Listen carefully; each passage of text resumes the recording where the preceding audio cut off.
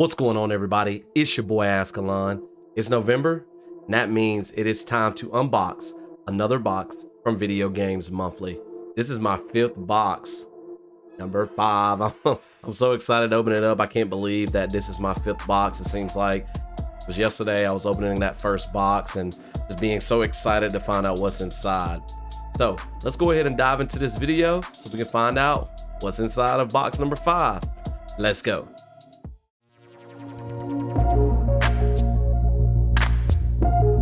All right, first and foremost, for those of you who don't know what Video Games Monthly is, Video Games Monthly is a monthly subscription service where you can receive 3, 4, 5, or 10 games a month delivered to your doorstep. In each one of those boxes, you also have the opportunity to receive a 1-up card, which guarantees an extra game in your box. So I currently have the 4 games a month subscription, thinking about eventually going to the 5 games a month. But in my first 3 boxes, I received a 1-up card, so I got a 5th game. And then last month was the first month that I did not get a 1-up card, but that's okay. I expected that to happen eventually. So what I did, because I've been really wanting to receive some retro games from Video Games Monthly, this month I unchecked PlayStation 4 from my list of game consoles. So I'm hoping to maybe receive some Nintendo, Super Nintendo, or Sega Genesis games in this box. I've received a couple of Super Famicom games so far. I would really love to start building a retro collection, and so I'm hoping for a few older games in this box. So let's get into the box, shall we? It was a little thick this month, so that might mean a 1-up card. All right, let's go ahead and tear into it. See here. As always with these unboxing videos, I have not seen the contents inside, so you get to see my natural reaction to what I received. So the first thing we got here looks like some sort of advertisement for premium edition games. Well, I don't know if that's a subscription service. Look like they're pushing Nintendo Switch games on here, but I'll have to check out premium edition and see what this is. It says ready for pre-order on there too. So little card right there. All right, we got some other cards and stuff on top, so let's see what this one is. Oh, a 1-up card. I almost looked at the box when I looked down. Just did. I kind of glanced. I was like, ooh, but we got a 1-up card. That means we're going to get an extra game in this box, so we're going to have 5.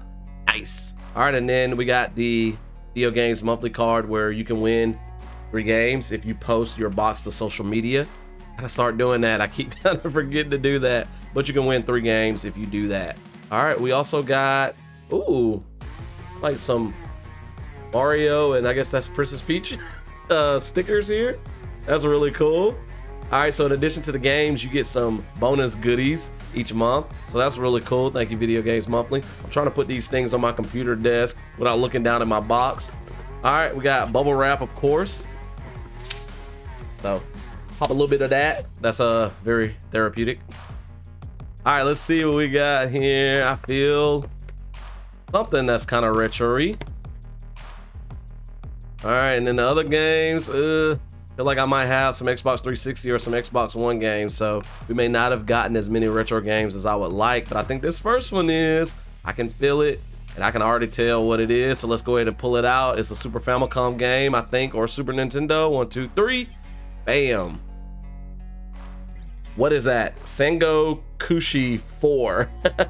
They put a little note on there because I cannot read Japanese, obviously, so I've never heard of this.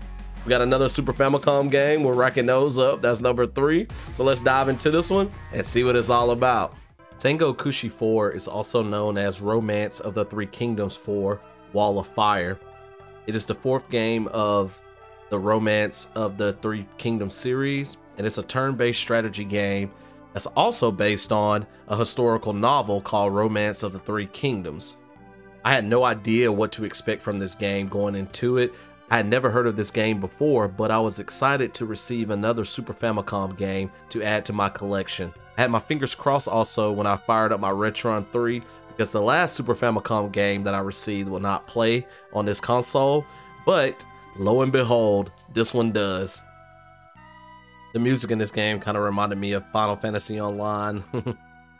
One thing that's kind of frustrating about having Super Famicom games is the inability to read Japanese. And so, like, I had no clue what I was doing in this game. I just kept pressing buttons. And so finally, you know, just frustrated, I kind of gave up and eventually just decided Let's go and see if we can find an English playthrough on YouTube. So I found some footage of gameplay on IGN's YouTube channel, and this definitely seems like a game that I would not be interested in, even if I could understand the Japanese. It seems like one of those strategy-based games, which I am not a fan of. I know some of you enjoy it, and that's cool, but I do not like games like that where you kind of move like groups of people, try to conquer other territories and different things like that. So will I keep this game? I don't think so. I can't understand it because I can't read the Japanese. Like, at least like the game Pop for Mail, it's kind of easy for me to follow along for the most part, even though I couldn't read the Japanese. This one, you gotta be able to read and understand Japanese in order to be able to play it. And like I said, this game's just not my cup of tea. All right, now these other 4 games seem to be in boxes that are like PlayStation and Xbox. Since I unchecked PlayStation 4, I'm assuming these are Xbox games, but I don't know. We could have some older games. I've been receiving a lot of Xbox One games, so maybe we might get some Xbox 360 games in this as well. So the first game on top here, we're just gonna go in order, is Fallout 4. That is cool because I received Fallout 76 last unboxing video, and I've been itching to try this one out. I've played Fallout 3, and so now I got Fallout 4. I really think Video Games Monthly be checking out my videos, and then they be hooking me up with what I want next. So let's dive into this one and check this one out. This is really cool. Let's see what it's all about. Fallout 4 is an action role-playing game from Bethesda Game Studios. Of course, you guys know that Bethesda worked on the other Fallouts, of course, like Fallout 3, which I've played. If you saw one of my previous unboxing videos, you saw that I received Fallout 76, and so I talked a lot about how I've played Fallout 3 and I really enjoyed it. So I was looking forward to playing Fallout 76 as well as Fallout 4. And then Bethesda also worked on the Elder Scrolls series, and so I've played Skyrim a lot. I've tried some of the other Elder Scrolls games as well. I was really excited about this game because it's a sequel to Fallout 3 in a way. It takes place 10 years after Fallout 3, and it's set in Boston. So just like how Fallout 3 was set in Washington, D.C., and you get some of the landmarks of D.C., in Fallout 4, you get some of the landmarks of Boston, like Bunker Hill. You play as the sole survivor character who emerges from Vault 111. And of course, this is open world, so you get to explore freely. This game is interesting because you get to venture out into the world to search for your missing child. And this game is also the first game in the series to feature full voice acting for the protagonist, so that's really cool. World, sir? Well, besides our geraniums still being the envy of Sanctuary Hills, I'm afraid things have been dreadfully dull around here. Things will be so much more exciting with you and Mrs. Back. Where is your better half, by the by?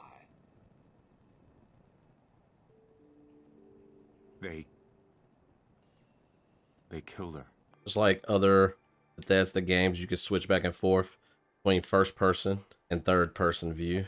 This game is interesting. It seems to take place before people went into the vault. Yeah, this is cool because all the other games open after you're already in the vault and you emerge into the new world. I like that this takes place at least at the start beforehand. I really like this opening. Opening to this game is very intriguing. I'm excited to play more of this. Like, I think this is going to be my favorite game in this box. All right, that brings us to our third game here. Now, this case feels like an Xbox One. The other 2 cases are bigger, so I might finally have received some Xbox 360 games. So that'll be really cool. But first, game number 3 is Borderlands 3. Okay, I've played 1 and 2. I have yet to play 3. So this is cool. So my sister Shannon, if you're watching, we need to get on this one together. Oh man, I know I'm gonna enjoy this because I love the Borderlands games. Just never got around to playing this one. My sister and I beat the first one, and then we've played Borderlands 2 together, but we haven't beaten that one, and we have not played 3. So let's check this one out. This is gonna be fun. Borderlands 3 is an action role-playing first-person shooter video game developed by Gearbox Software and published by 2K. I played the first 2 Borderlands games, and so I was really excited to receive this in my box. My youngest sister and I have beaten the first game. We started the second one together, but we haven't been able to finish that one. And so I'm hoping that in the future we can finish it. So maybe we can dive into this one together, because these games are just so much fun and we really enjoy playing them. So like the other Borderlands games, you choose between one of 4 characters, each with their own different abilities, and they represent a particular class. So I think the first 2 games had a Siren character, which is what my sister Shannon, she normally plays as the Siren character. But in this game also introduces, I think, some different classes, if I'm not mistaken, from the first 2 games. So you have a Beastmaster class. They work with animal companions and special skills to feed on the nightmares of their enemies. You have an operative who deploys gadgets to control the battlefield through misdirection, spatial manipulation, and a sour disposition. That's usually the type of character that I usually play as. I'm usually kind of the stealthy type ones, because I usually kind of lead the way and my sister kind of stands back and snipes a lot and use powers and stuff. So I may choose this character just for us to play together in the future. But the gunner also seems really cool. She summons her Iron Bear battle suit to shield herself while unleashing a salvo of death on her enemies. Oh man, it's really hard to choose. I'm torn between the operative and the gunner. Actually, for this recording, I'm gonna pick the gunner. It just looked too cool. Or Moe's the gunner. Oh, this game is so much fun. I can't wait to play it with my sister. Like, as you'll see later, I was a little disappointed with this month's box, but this game made it worth it. Oh, the mech suit is so cool. Oh my goodness, for this character. Yeah, I like this. Oh, this game is so much fun. Shannon, if you're watching, I can't wait to play it with you. All right, like I said, the last 2 cases are a little bit bigger, so I'm assuming Xbox 360. So this top game here, let's see. Oh, I'm excited because I haven't received any Xbox 360 games yet. Let's creep it up. Titanfall, okay, for Xbox 360.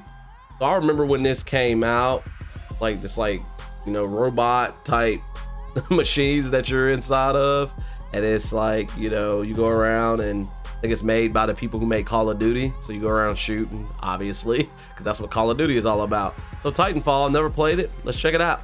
Titanfall is a multiplayer first-person shooter video game.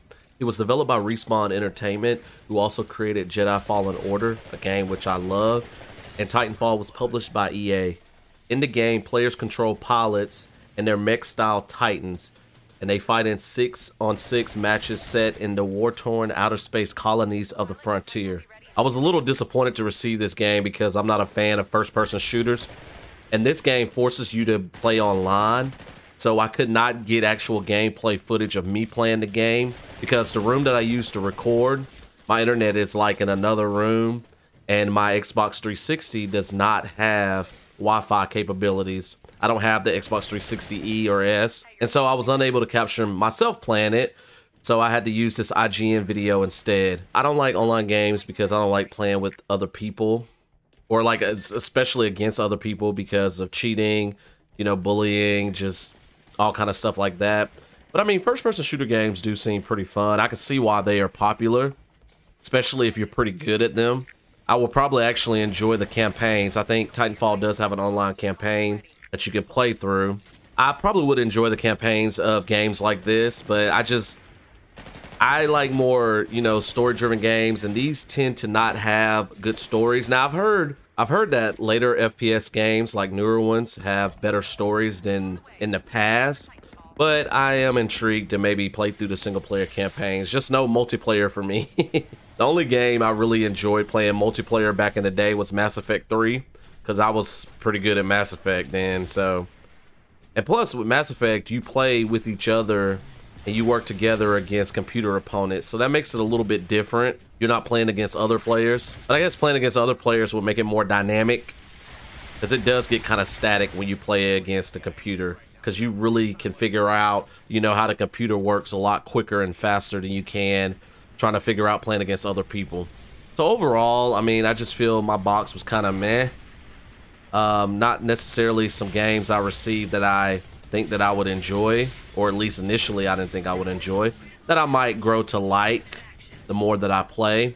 But I definitely received a few games in this box that I was looking forward to receiving, and so I'm grateful for that. So overall, not a bad box.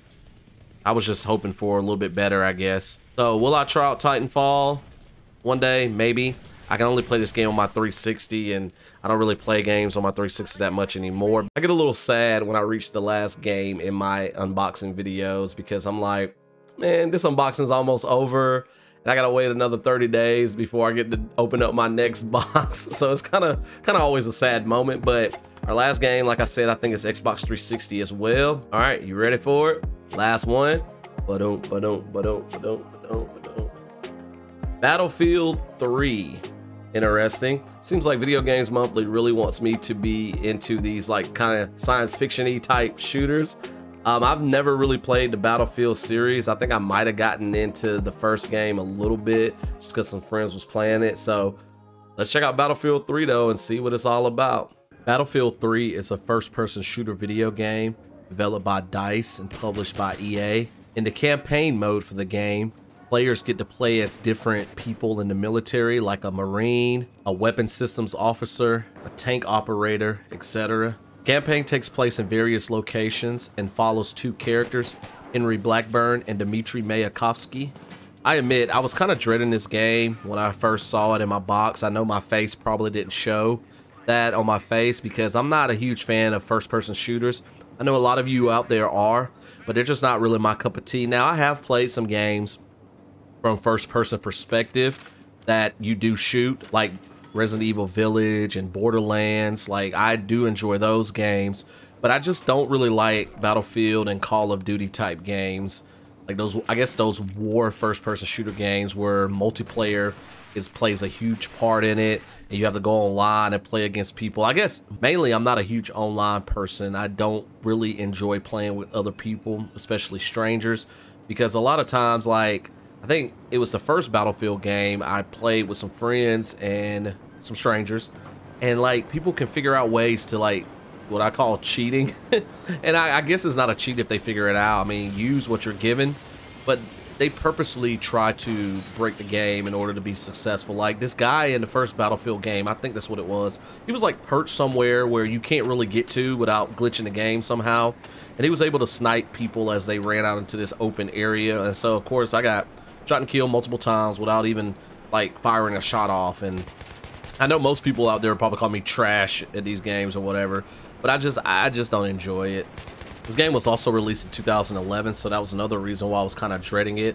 Kind of an older game at this point. Not that old games are not fun. I mean, I'm playing Star Wars Knights of the Old Republic currently on my channel, so I do enjoy old games, and I'm trying to build a retro collection. But I was worried about the first-person shooting aspects of the game since it is an older game, and the gameplay.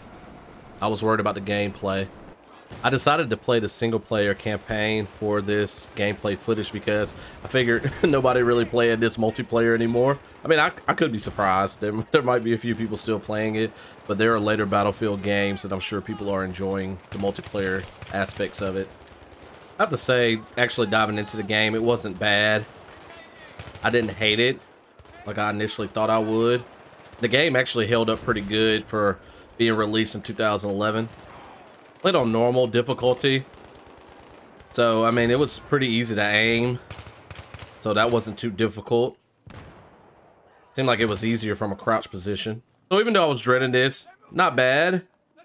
The campaign mode I could probably get through, but I definitely don't really care to play multiplayer, obviously, and I don't even think anybody plays multiplayer anymore anyways. Will I keep this game? Yeah. Will I play more of it? Maybe. Not as bad as I thought it was going to be. So overall in that box, it was a pretty decent box there. I wasn't too thrilled about Battlefield 3 or Titanfall when I received those. Those were games I never played before, but I never really had a super interest in getting into those games. I'm not into those first-person shooter type games really, so I was just kind of like, man, when I received them in the box. I tried not to show my disappointment a whole lot for you guys when I pull those out, but yeah, mediocre box this time. I didn't get the retro games that I really wanted. Did get a Super Famicom game again, so I got my third one now, but I really like some Genesis and Nintendo games. So I think I'm definitely going to uncheck Xbox 360 and Xbox One for next month because I really want some older games, and they're not giving them to me.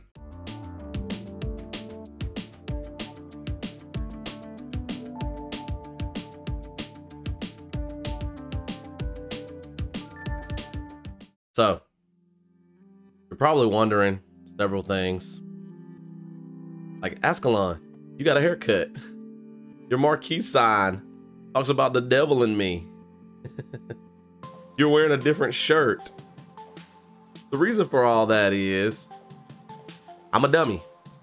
There's no other way to describe it. I totally forgot to record my outro when I was originally recording this unboxing video. Anyways, let's talk about the total value of the box that I received. So the total value is $37.43. So only a couple of bucks short of the $40 that I pay per month. So that's not too terrible. Like I mentioned throughout the video, I was kind of like, about this box, but when I finally actually played the games, I actually enjoyed some of them a lot better than I thought I would originally. So this box wasn't too bad. I mean, it was still, compared to the other boxes that I've received so far, this one was just kind of mediocre for me, I guess. But anyways, this was another unboxing video. You'll probably see the next one for the month of December within a week or two, because I should be getting that box in pretty soon. I apologize for taking so long in this video, but because I didn't really necessarily like some of the content, I wasn't motivated to record the gameplay footage as quickly as I should have done. So I'm sorry, I apologize. And then now my video is all blah, blah, blah, because I forgot to finish even the outro. But anyways, if you like this video, hit that like button. More Video Games Monthly unboxing videos coming from me in the near future. Drop me a comment below. Let me know what you thought about the contents that I received. I mean, like I said already, I'm not a huge fan of FPSs, but you guys might enjoy those. So drop me a comment below. Let me know what you thought about those games that I received. If you're new around here, check out all my content. In addition to unboxing videos, I do Let's Plays on my channel. I do gaming trailer reaction videos on my channel, and I also do gaming shorts. So if you like the content, definitely hit that subscribe button. Making a push towards 900. I'm trying to get to my ultimate first goal for my channel, which is 1,000 subscribers. I kind of had some other goals along the way, but I'm getting closer and closer. So I would love if you would help me out. Hit that subscribe button. I'm on social media, Facebook, Instagram, Twitter, and TikTok, all at Azkhalon, so follow me there for additional content. My wife and I have a YouTube channel together called Team Rixie, where we post vacation videos and taste test videos. So check out that channel. Maybe hit that subscribe button for that one as well. And our Instagram page for that channel is team_Rixie. All right, I just got home from track practice. I was at school all day teaching, but I had to wrap this video up. So hope you guys enjoyed the video. Thank you so much for joining me today. You could have been anywhere in the world. Chose to spend some time with your boy Azkhalon, and I truly, truly, truly appreciate it. Y'all take care. See you in another video. Peace.